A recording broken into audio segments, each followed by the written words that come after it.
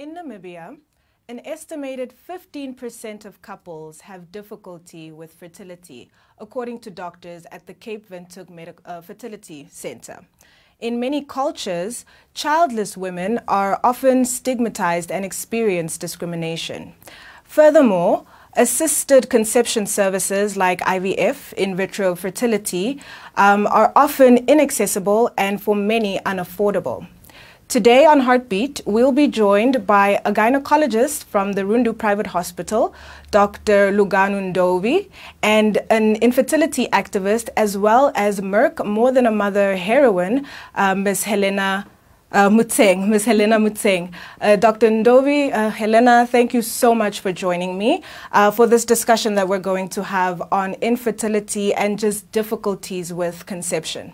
So to jump right into it, Dr. Ndovie, I'll start off with you. If you could just give us a definition of infertility, explain to us what it is and what causes it.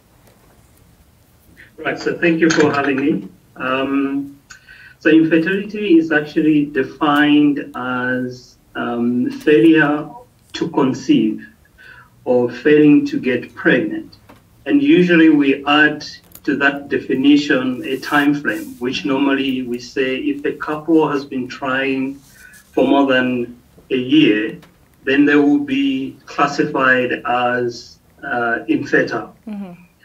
But we do know that over a period of time, women's ability to fall pregnant declines. Yes. So the group of women that is above 35, we can't use the cutoff point of 1 year. Therefore, for a couple that is above 35 years of age, if they've been trying for more than 6 months, then they would be classified as infertile. Okay, I understand. So I think an important part of that is the time frame. Definition, part of the definition. So say, for example, a young woman, 18 years old,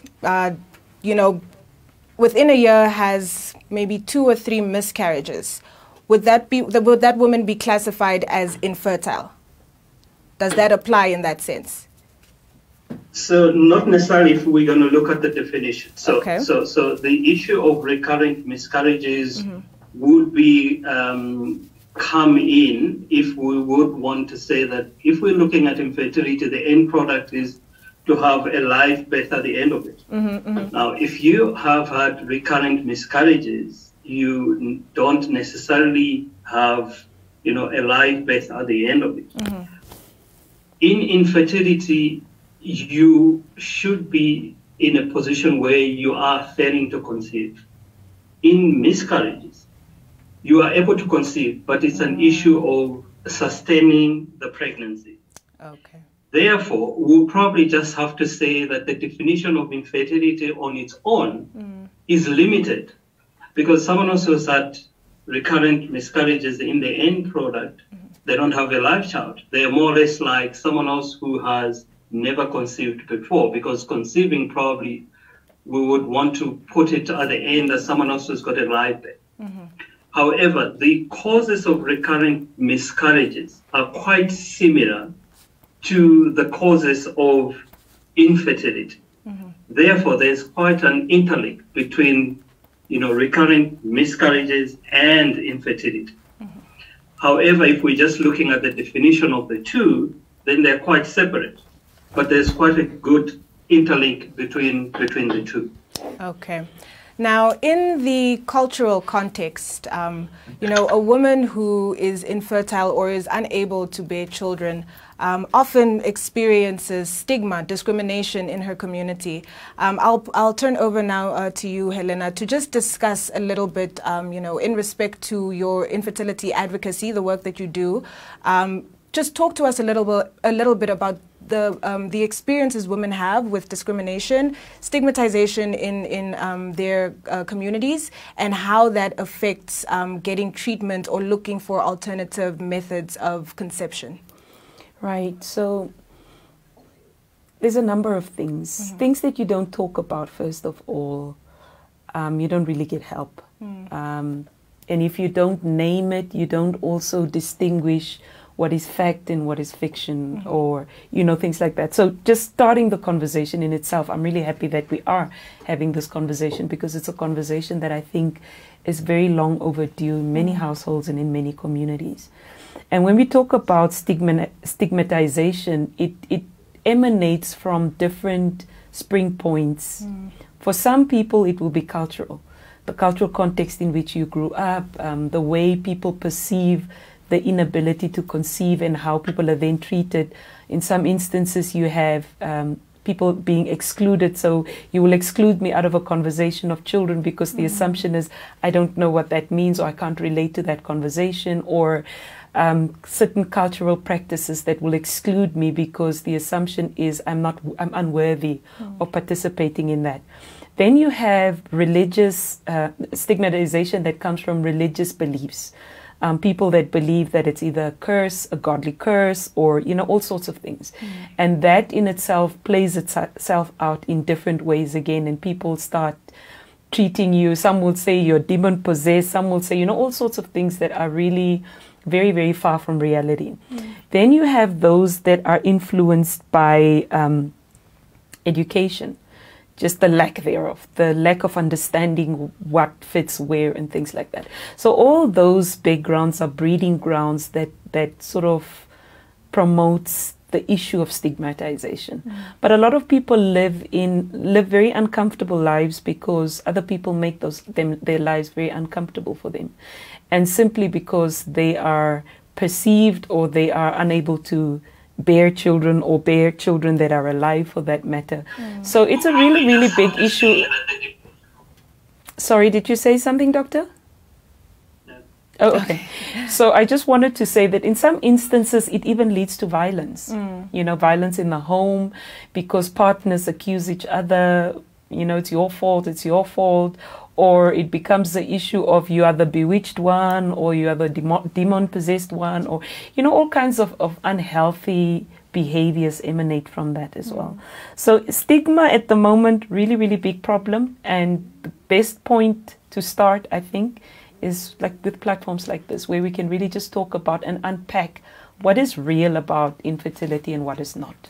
Yeah, and that's exactly what the Merck More Than a Mother Foundation and a movement actually does. It really aims to empower, you know, infertile women through access to information, education, and then changing that stigma.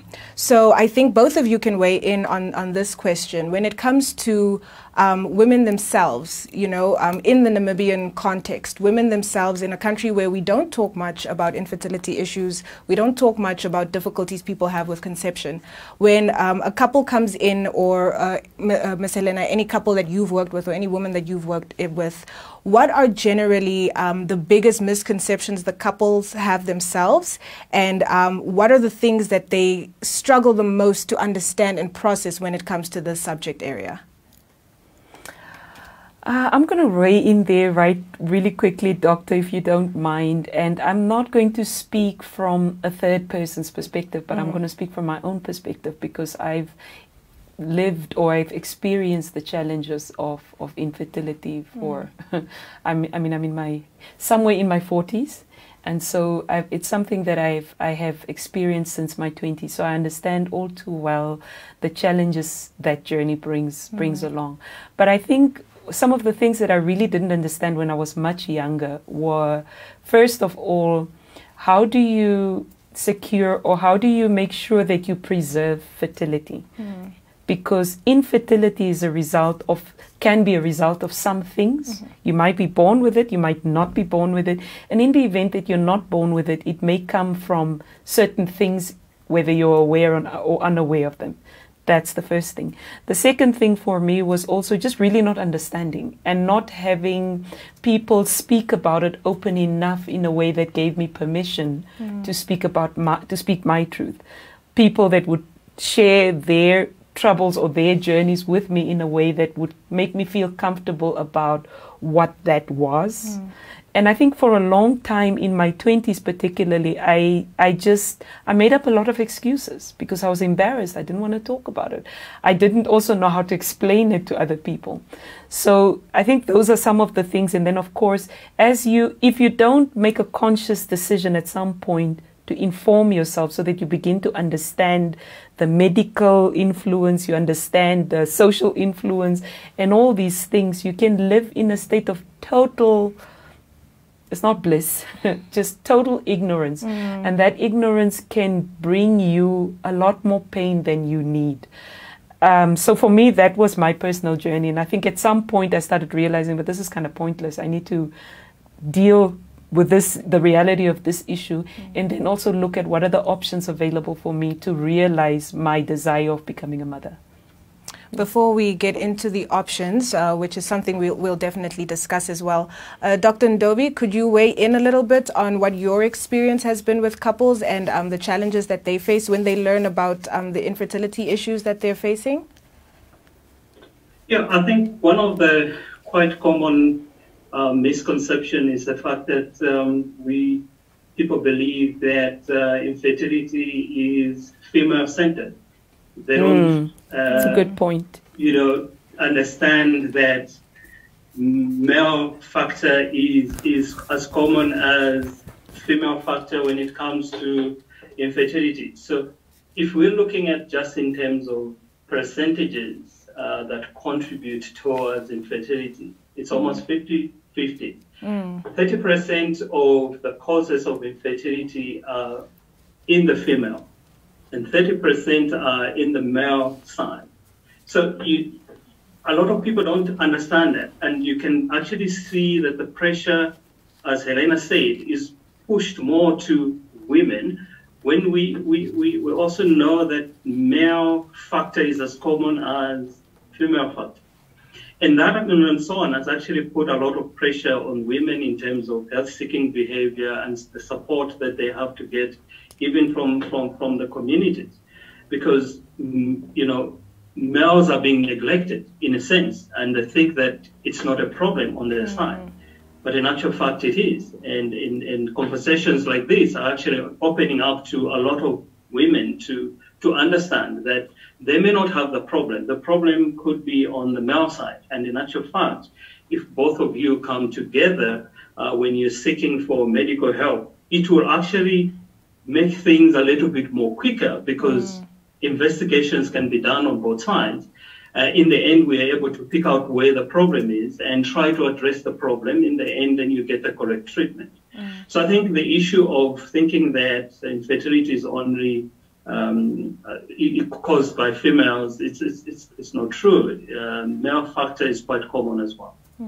And that's a very good point you make there, because even in the few discussions that we do have, we center the conversation very much around the woman. And Dr. Ndovie, in your experience, what usually happens? Is it that a couple will come in and both of them will put themselves forward to say, we want to find out what's going on both sides? Or is it generally the case that a couple will come in and the conversation just centers on what is wrong with me as the woman? Why can I not have a child?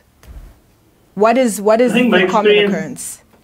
Yeah. My experience has actually been that I see a lot of women that come in to seek the medical help. And they will present with problems like, I've been having prolonged bleeding, for example. I've been having severe pain during my menstrual cycle. And when you go deeper into that, that's when they'll tell you, but you know what, we've also been trying to conceive for a long time now. So the issue of conceiving will probably pop up as a secondary issue, because they would not freely open up to you to say, this is what they want. However, we tend to see now that some women are able to open up clearly and say, listen, we've been together with my partner for more than 2 years now, and we are trying to conceive, and things are not working out. We need to be helped. But those are very few that would actually come in with their partner along. Most of the times, it's women that would come in.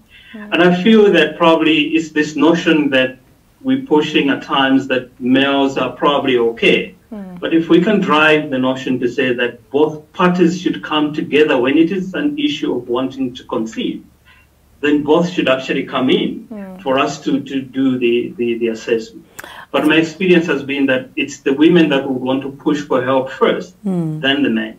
I want to just slot in there really quickly, Doctor, because I think you make a valid point. And I think also it's because generally society will place the pressure of, you know, conceiving or childbearing on the woman. When you get married, even if you look at our cultural practices, how you're being prepared for your matrimonial home and things like that, you know, in some cultures the expectation is within a year you must pay back the dress in a way, you know. So the pressure is certainly a lot more on women to conceive.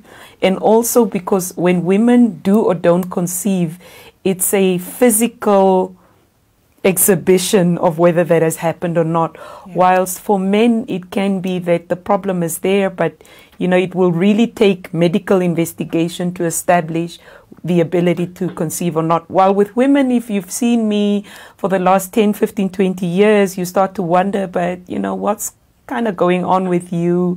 You should have by now had, you know, things like that. So I think that also plays some sort of role in why we ultimately assume that women, or why we ultimately take the position that women are to blame for infertility issues, when in fact we know that that is really not the case. Yes, absolutely. I was actually just going to mention that, you know, with men, if a man doesn't have a child, even if he's married for a number of years, nobody's walking around thinking about, like, is this man's sperm count okay? Nobody's thinking that. They're just thinking about the wife and why she is not having a child in, you know, the prescribed time frame.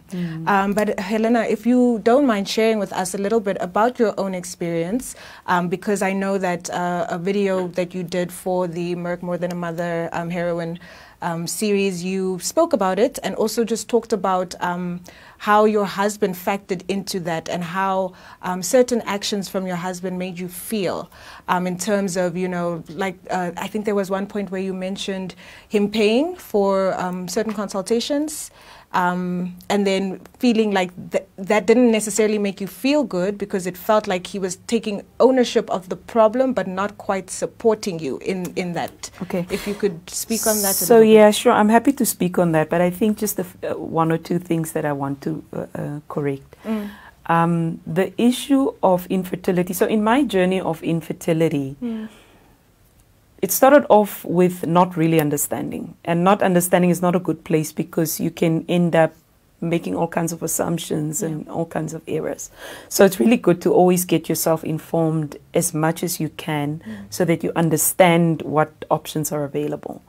I was married for quite a while, and in my marriage we struggled to conceive. Now, I don't think that my husband didn't necessarily support me, or my ex-husband in this instance, didn't necessarily support me. I just think that it was a case where we both didn't know enough.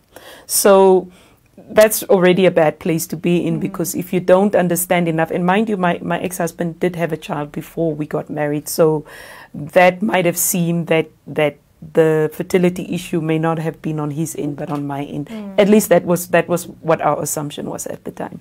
So I think because you don't understand enough, if you don't understand what your issues are, it's also difficult to get the right kind of support for those issues, because you struggle to articulate what it is that you need and how you need to be supported and all of that. Of course, this is not the case for everybody, but I think in my particular case, we just didn't understand enough. And because we didn't collectively seek medical intervention, that didn't help much either. Had we just gone as a couple to a doctor and we collectively sort of pursued what options were available, I think maybe we would have been able to support one another differently in that case. But that might not be the case with some other people, right? So for me, it was the issue of it. I was struggling to conceive. I couldn't understand. I wasn't falling pregnant. Started medical investigation, and you know, you do the laparoscopies and the laparotomies and all the procedures that you can think of, because you kind of get desperate after a while. And being desperate is a really bad place, because when you become desperate, you also, the way you conduct yourself makes it difficult for people to come in, because you go into this victim mode, you go into this people don't understand what I'm going through mode, and that also makes it difficult for people to kind of come into that situation. So anyway, we did that a couple of years. We tried the assisted conception, if you want to put it that way. We didn't go as far as IVF, but we ended up with artificial insemination, I think, is as far as we went. But over time, that and many other reasons just sort of broke down that marriage to the extent that it didn't make any logical sense to proceed and pursue these other alternatives. So I left that, or we separated in that instance, and after that was really when I started learning about infertility and what are really my issues, what are really at the core of my issues, and more importantly, what are the treatment options that are available, and what options should I now be considering that could be suitable for me. So I think that's probably, for some couples, it is we don't understand enough. We don't know enough to know what to do. We don't know people who know what to do. And it's not necessarily always an issue of, you know, your partner doesn't, and I think women very often, when you speak to women, we always tend to take that position. There are couples where you will find that the men take lead in those kind of conversations, because maybe producing air or whatever is really important to them, so they kind of take lead in that conversation. So I'm just trying to balance that conversation in a sense that, yes, we might find ourselves in that issue, but we also need to understand and articulate ourselves and communicate our experience to our partners in such a way that they understand where do they come in. Sometimes women will tell you when they or men will tell you when their wives are pregnant, I don't know what to do, because like today it's this, tomorrow it's that, because sometimes we don't articulate well what level of support do we want, so that it gives them the opportunity to also understand how to support you. And I certainly think that was probably how my situation was. But I think for some other people, it might not be the case. It might really be a case where your partner is just, you're on your own. So because I was starting to feel sorry for myself at some point, I owned the problem. Without the problem being investigated, I owned the problem. I made it my problem. I started feeling like, okay, I've got to find a way to have a baby. This means I must start saving money, because it didn't even become a we have to find a way to, because I just owned the problem and the problem became mine. And it wasn't necessarily because he refused to own the problem with me. It was because I just got into this little cocoon where I thought, oh, I'm so unworthy, oh, what a problem, oh, this, oh, that, and that's really a really bad place to be for anyone.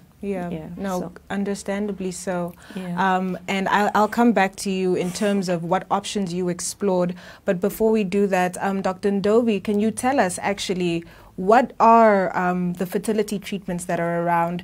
I know, you know, commonly IVF, in vitro fertilization. You mentioned artificial insemination. If you could just talk us through the various treatments that are available. Right. So I think to understand what treatments are available, it's also important to understand that there are different stages when it comes to pregnancy. So if one has to conceive, there are various stages that one has to go through. And if we understand that, then we'll be able to also target or understand why certain things are being done. And actually they're part of your treatment for infertility. It may not necessarily be IVF, but probably you go for an operation to have a fibroid removed because we believe that is causing a problem. So for 1 to 4 pregnant, you at least have to have, you know, an egg that is being produced from the ovary on the female side at least once a month. And then the man should be able to produce semen of a good quality that will be able to meet with the egg and to fertilize. And when fertilization has happened, that fertilized egg should be able to move and implant into the uterus. So all these 4 stages should be available and, conducive for the pregnancy. If you're not able to ovulate, then you can be given medication to help you with the ovulation. So you hear that part of the treatment that probably the doctor gave me was tablets that I had to take. That will probably help you to produce the eggs. And on the male side, you'll be given treatment to enhance the number of sperms that you require. And in some cases, you'll probably be given antibiotics because we know that probably the semen levels were low because there was an infection, for example. And that's the same even in women, that you'll be told that you need to get these tablets because we believe there is an infection. So part of it is the medical treatment that you get in the form of tablets, and it may not be IVF. Then we move on to areas of operation. So if we do find that probably you've got an obstruction in the uterus, for example, you've got fibroids, then the doctor would say, it is important that this be removed because it will affect you in terms of your conceiving. The same goes to the male side. We do find that some males would have a problem that we call varicocele. So those have to be removed surgically for them to improve, the level of the semen. So you get an operation in line of that. We know that some people would have what we call adhesions, or the uterus would have, adhesions. Those have to be released, and those will require an operation. And then we move on to what we call assisted reproductive techniques. And in that group, that's where we find things like IVF. So IVF targets, to bypass, the process that naturally happens in the uterus, and then we do that in the lab. So what we do is the woman is given medication and the eggs are produced, and then those will be harvested through a small operation, and those eggs will actually be mixed together with the semen that we've collected. After a few days, that fertilization would happen, and that will then be transferred into the woman. And there have been new technologies that have actually now been developed to improve this IVF. So you'll be hearing people talking about ICSI.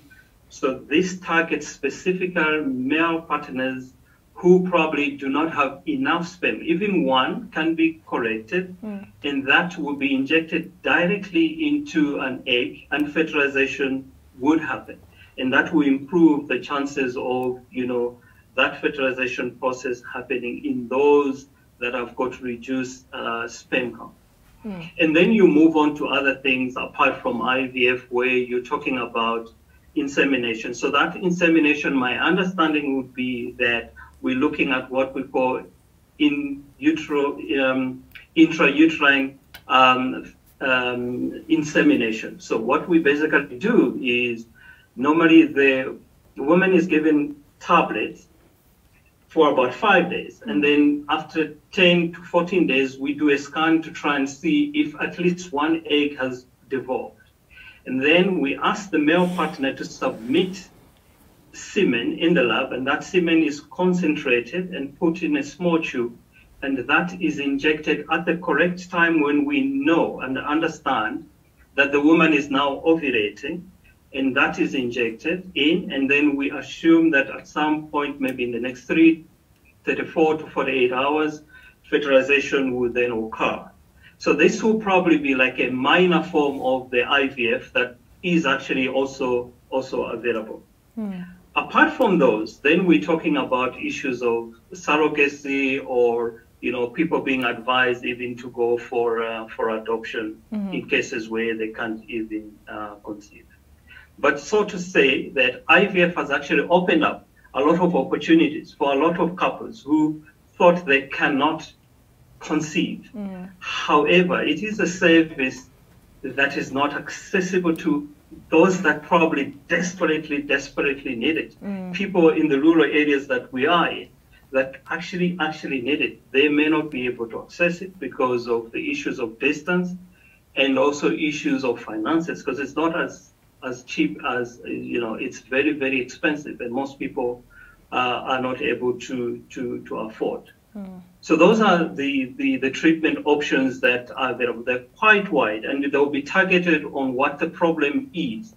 But however, IVF seems to be the biggest group of it all, but there are other things that could be done.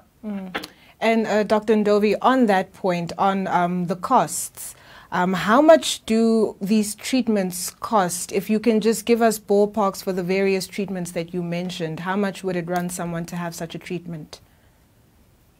I think the biggest cost that we're looking at here is to do with IVF, and probably that would be what a lot of people would be asking about. And IVF depends on each and every institution. Each and every institution will give you their own fee on what they believe it would cost. But just to put it in a bracket, IVF would cost you money for the doctor's treatment that you go for. So that will include, when the consultations, the scans, and then taking you to theater for harvesting of the eggs and, mixing in the lab and, transferring the fertiles. That will have a cost on its own. And then there will be a cost for the medication that you will require for you to have the eggs to grow. And that is the biggest chunk also of the cost, because it's not automatically included in the cost that you pay to the institution. However, it will not cost, it will be more than 80,000 in most of the cases, and this is Namibian dollar. If there will be any cheaper options, then probably I wouldn't know, but most of them would probably cost in those ranges. Okay, all right. Helena, you could perhaps also speak on your experience, the treatments that you had. How much did it cost? Before I go to the treatment costs, just to slot into what Doctor was talking about, I wanted to talk about the medical issue that gave rise to struggling to conceive. And in my instance, it's a condition called endometriosis, which a lot of women experience, but we don't always understand, and even those around us really don't understand. So it makes it very complicated at times. And endometriosis, without trying to be very medical, I think Dr. Ndovie can go into the medical terminology. In a nutshell, is really the tissue lining of the womb that attaches itself outside the womb, and this causes some sort of obstruction for the sperm to get through to where it needs to get through. And so for me, growing up, it was always just the issue of, I have difficult periods, crampy periods, painful periods. But growing up, we didn't really understand that if we investigated those things, we would understand that there are medical conditions that probably are likely to result in that. So that's a condition that I struggled with, and it's not necessarily a condition that means that you're not going to be able to conceive, because I do know people who have endometriosis and who have conceived, right, and who have born children. So that's the one thing. The second thing was that when it came to the treatment, my treatment wasn't exhaustive. To Dr. Ndovie's point, I think a lot of times we either don't do enough or we don't do anything at all. Like in my instance, I think I stopped with artificial insemination, and I didn't go beyond that point because I didn't feel that I wanted to go beyond that point. And the one thing that I needed to separate in my mind was it an issue? And I think Dr. Ndovie, when he started talking about infertility, he talked about the inability to conceive, the ability to carry a full pregnancy and birth a life child. So for me, I needed to also ask myself, was my issue really with the inability to conceive at the age where I was now? Is it the inability to conceive? Is it the ability to carry a life child to full term? Or was my desire really simply to be a parent? Because if my desire was simply to be a parent, it didn't mean I needed to be pregnant. didn't mean I needed to give birth, but I could still become a parent if that was really the outcome that I was looking for. So for me, that was ultimately where my journey led to. It took me down the path of adoption, which I'm really, really happy that I did, because I think my love story really started, like literally my life started after that moment that I adopted my daughter. So I think also that's the one thing that I want to throw in the room there, in this virtual room there, for people that are struggling with conception, that you be clear. Is it an issue of I want to feel what it's like to be pregnant? I want to feel what a baby moving around in me is like, or I want to know what a child looks like that has my features or whatever. And even if they have your features, they can still do surrogacy, right, doctor? Yeah. So it's not an issue of you can't see a child that has your genetic makeup. So you need to just be clear in that space and honest with yourself. And I think I got to a point where I was, okay, so I was divorced. I was in an age bracket where I was like, I struggled in my 20s. I'm not going to go struggle in my late 30s with this, but I do want to be a mother. So how do I best realize that? And the best way to realize it for me was the issue was obviously adoption. And it was less cost effective. It had less cost, but it was a customized solution for me. For other people, it might be any one of the treatment options that the doctor has shared. But the first point, obviously, is you've got to inform yourself. You've got to understand what it is, what it's not. And then you've got to make your own sort of calculations. If you look at the cost regimes, what is it that, what financial appetite do you have to be able to realize what? Yeah. Do speak to us a little bit about the costs that you incurred, and then also whether your medical aid assisted you in any way with that. Yeah, so that's a really sore thumb in a way, I think, for people who struggle with conception, because the bulk of the treatments are not fully covered under medical insurance. I know some of the medication is covered, but the bulk of it is not covered. And then also when it comes to the consultations, the medical consultations, like certain doctors' consultation fees are above what the standard is, so you've always got this top up that you need to make provision for the medical consultations, like the doctor was saying. You need to then make provision for the tablets and the medication that you need to take, and then you need to make provision for the procedures if there are procedures involved, the post procedures, and it can be costly. I know, for example, of one of the ladies who shared at one platform where Merck, a platform that was called together by the Merck Foundation, who shared that she actually, I think she said they sold their house. They had to sell their house to conceive. And I just thought to myself, how horrible that must be. The desire to want to realize wanting to be a parent so much that you need to actually get rid of your house in order to realize that. But to answer your question in a nutshell, medical insurances don't cover it enough, and medical insurances covering it is one issue. What about the broader majority who are not covered by medical insurance? So I think these conversations are important, because we need to sort of spur on medical insurances, for example, to start thinking of creating packages that cover these kind of conditions. And you also need to start conversations amongst ourselves and with our lawmakers in terms of how do we then assist those who are not covered by medical insurances also to be able to access at least a certain level of treatment when it comes to these things. And I know that even with medical facilities, we have two in the whole country based in Windhoek. So also, Dr. Ndovie, to your point of access, the people who need it the most do not even have access to the facilities, and then more likely the funds as well. So just to round off, as we're getting close to the end of our discussion, if we can just get some final points from the doctor and from Helena.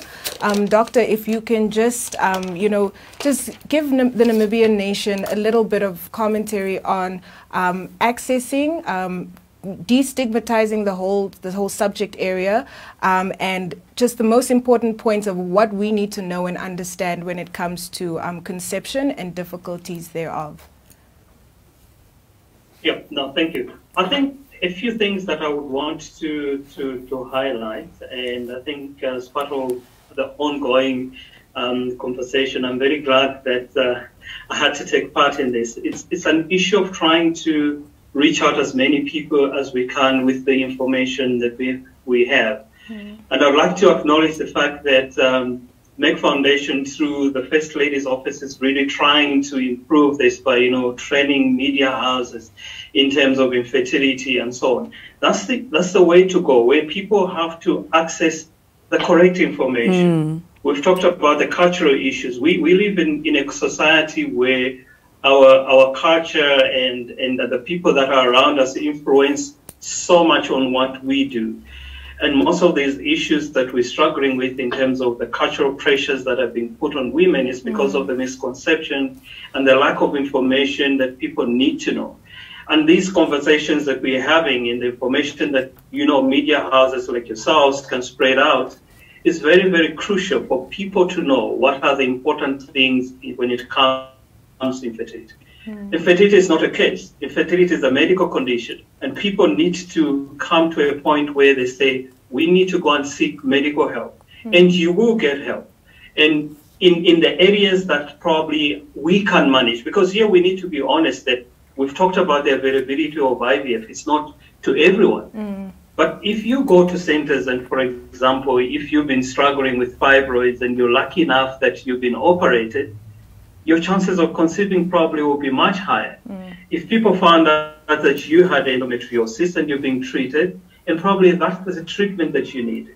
For example, if you had issues with, low sperm count and you're being treated for that, you probably not necessarily need IVF because there's certain things that can be done. So that is all about information that we can give to people so that they can understand what sort of things they should be able to get. Mm. And my plea is to the community at large, that when it comes to issues of infertility, of course, there's so many misconceptions and so many myths around. Mm. It is important that we do understand the truth about it.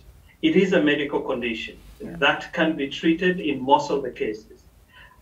When it comes to the issues about treatment, and I would really want to us to try and push for it to make it more accessible to as many people as possible. Mm. Whether it's IVF, whether it's issues about, doing the correct operation for what problem, what medications do we need to make available to even people in the rural areas. Mm. Those are some of the things that we need to be driving at. And one of the things that probably we forget on is there certain things that have to do with our lifestyle modifications that we need to adjust. Things about smoking, weight loss, exercising, simple things like those. Those are some of the things that people need also to try and understand, that they could help them in trying to improve the chances of conceiving. Mm. So my plea would be probably that let's continue these discussions that we are having. And I'm glad that, just this week, from last week and this week, you guys have been pushing issues of infertility, and it really touches my heart that we can go out there and talk about it. People will always continue to talk about this. So let's continue doing this, and it will reach as many people as possible. And people need to unveil themselves, talk about what their issues are, then they'll get help. Absolutely. Thank you so much, Dr. Ndovie. Helena, I'll give you a final word as well. Anything that you'd like to add to the conversation? Yeah, no, I want to agree with what Dr. Ndovie is saying, that this conversation has got to be rolled out everywhere. We've got to normalize this conversation. Mm. We've got to allow people, we've got to talk about it so much that people feel comfortable to talk about it, whether they are the ones experiencing it or not experiencing, but it's got to become a normal part of our conversation so that we can take away the shame and the stigma and all these other undesirable things that come with it. But I think also we need to normalize the conversation, and we need to close the information gap. People need to get informed. So platforms like this, to Dr. Ndovie's point, is really, really important. And platforms like the Merck Foundation is really, really important because you create these platforms and these opportunities that say to people, it's okay, let's talk about this and let's see what we can do and help each other sort this thing out. And then also the people that really, really need to pick up this conversation, I think a little bit more with a sense of urgency, are particularly people that are like pastors in their church, in churches. People need to talk about this and normalize the conversation without over spiritualizing the conversation and making it difficult for people to come and share these kind of things. We also need to talk about these things in educational institutions so that we can begin to orient ourselves towards thinking academically. How do we unpack these things? What kind of solutions? How do we adjust legislation? How do we do all these other things that we need to do? And then lastly, I think the thing that I just want to leave is, for anyone that I've ever spoken to who struggled with infertility, it comes with an extremely heavy emotional baggage, and it comes with sometimes it comes with mental issues as well, because you've constantly got to mitigate your mental state so that you make sure that you don't lose your mind over certain things. So these are things that are real, and if we isolate issues, they escalate into other issues, like we were talking about earlier, violence at home, things like that. So best thing is normalize the conversation and keep doing what you're doing because you're doing a good job. Doctor, keep doing what you're doing because you're doing a good job. And then I guess, we will also always just share our story, because, I mean, what have I got to lose if somebody in their 20s can learn from me in my 40s, right? Yeah. Absolutely. Thank you so much, Helena, for your contributions and sharing your experience with us. It's very much appreciated. And I mean, as you said, this is just the beginning of a conversation on a subject that we have not broached as a nation, but now are beginning to talk about more openly, filling those information gaps, creating access to information and educating people on the subject area. You know, it's a conversation that we'll keep having. And for those viewers who joined us this evening, thank you so much for tuning into Heartbeat. Feel free to leave any comments at the bottom for follow-up questions for both Helena, Dr. Ndovie, and we will pass that along to you. From us here at the Namibian, I'm Arlana Shikongo, and thank you for joining us.